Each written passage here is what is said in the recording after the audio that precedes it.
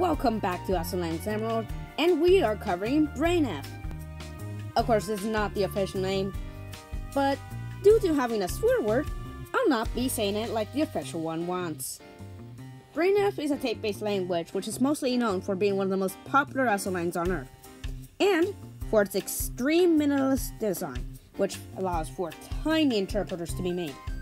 In fact, it's so tiny, it only has 8 commands. Here are the commands. Plus adds 1 to the cell. Minus subtracts 1 from the cell. The greater than symbol moves the pointer to the right.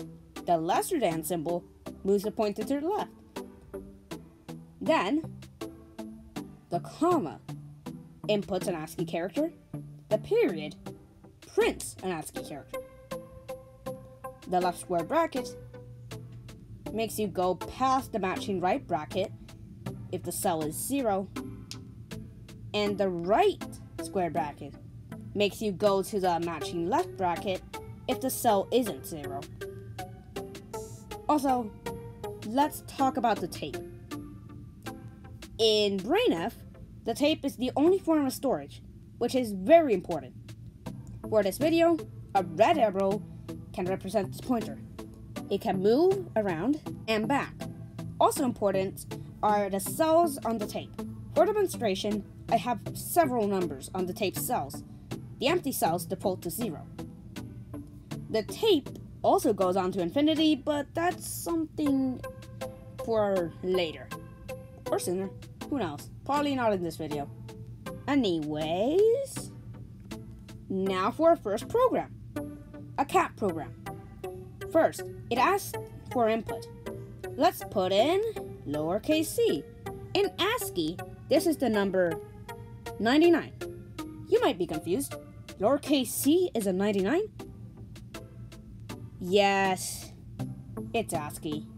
ASCII assigns a number to all the English characters, numbers, and more. I hate how everything uses ASCII, but Esolangs. Then we encounter the left square bracket. This checks if the current value is 0. If it is, then it would skip forward to the right square bracket. It is not, so we go to the period. This outputs lowercase c, as 99 is the ASCII value for it. The value that was outputted won't be modified if it is outputted. Then we're asked for another character, and then we meet the right bracket. The right bracket checks if the current cell is not 0, and if it is indeed not 0, it shoots you back to the matching left bracket. Amazing. Let's say we input lowercase a, or 97 in ASCII. This is not 0, which skips back to the left square bracket. It meets the period again, which outputs a lowercase a. What happens if we don't input anything?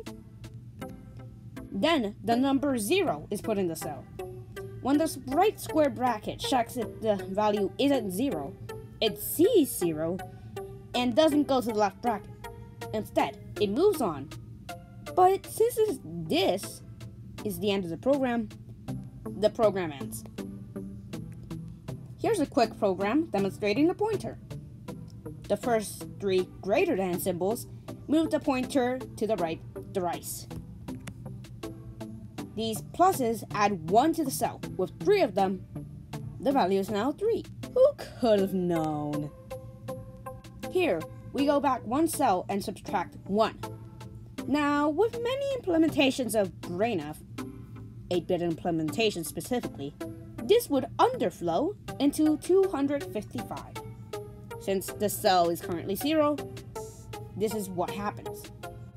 Then we go back to the cell on the right and add 1. Here's the shortest Hello World program.